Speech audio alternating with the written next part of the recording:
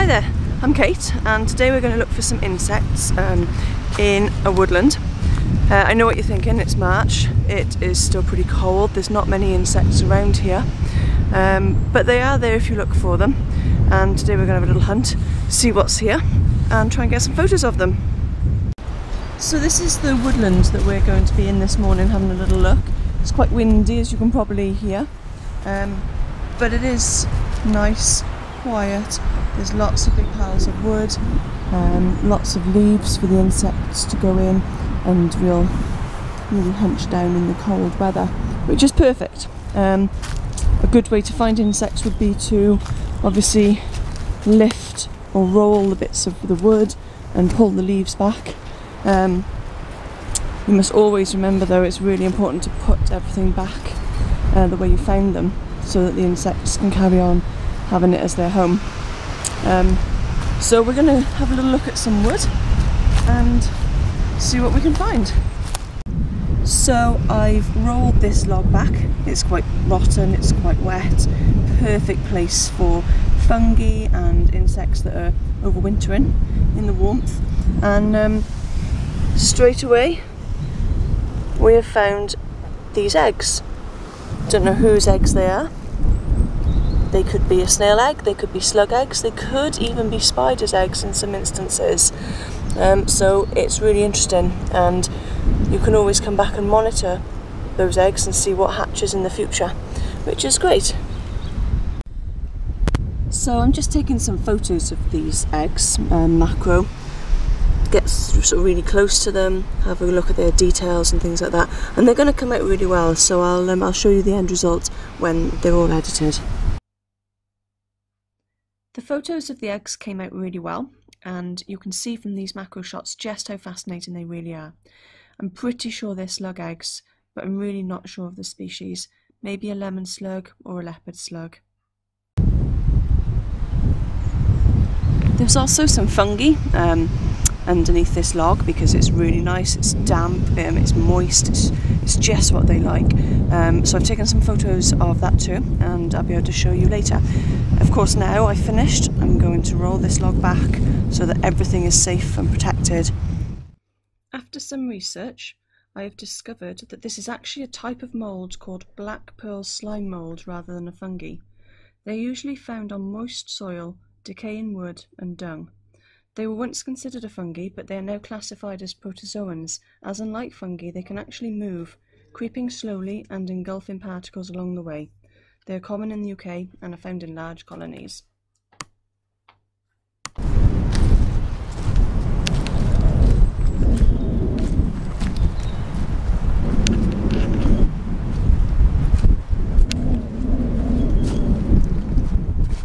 So I've just picked up this old metal sheet, and there's lots of life under here. There's obviously the humble earthworm, there's woodlice, there's some ants. It's really interesting, so I'm going to get some shots of everything that's under here and get those on so that you can see. So found some really exciting creatures under that piece of metal, got some good photos, going to get those on later, and I'll be able to tell you all about them, what they are, and just general information, which is going to be really interesting. So I'm going to pop this bit of metal back now and we'll move on.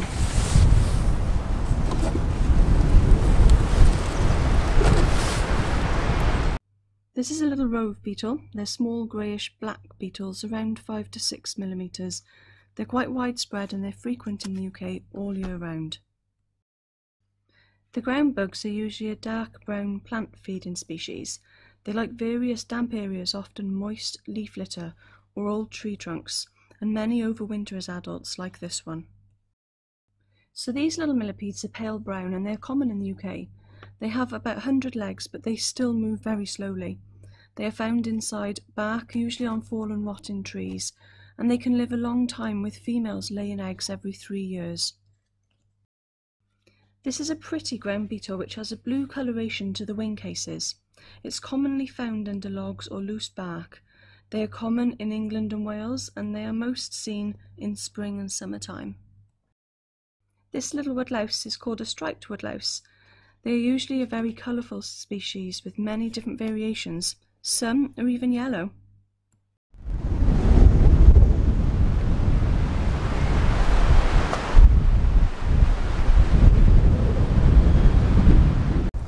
This big bit of wood that I've just turned over is really exciting. There's loads going on underneath, which is lovely to see at this time of the year, despite it still being very cold.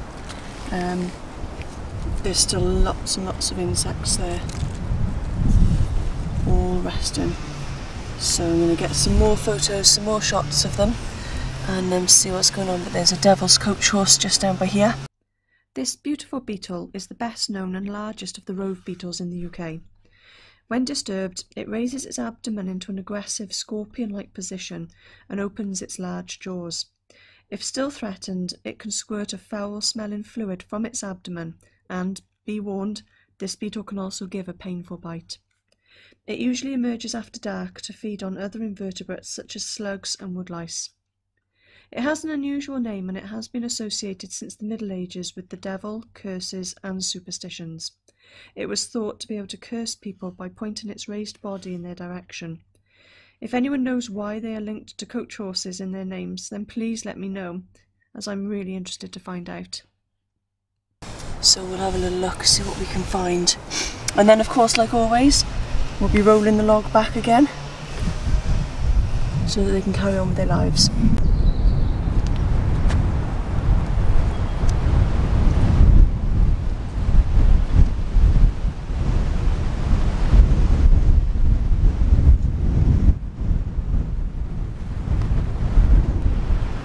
So I've just uncovered this piece of wood, and underneath is a beautiful chrysalis from a moth.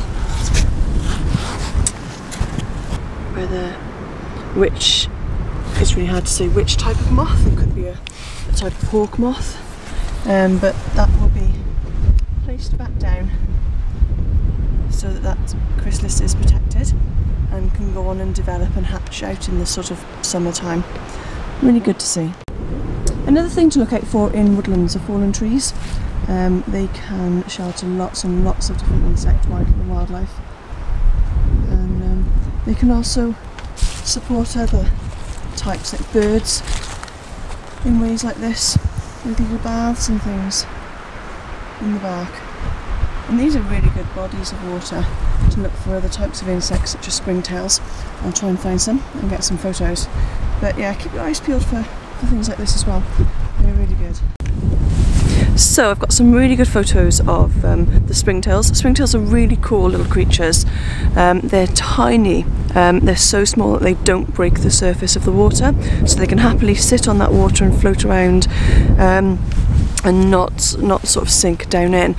They're called springtails because underneath their tails they've got a little projection like spring, that when they're in danger or they want to get away quick, they can just flip that spring and they just, you know, spring away from whatever's troubling them.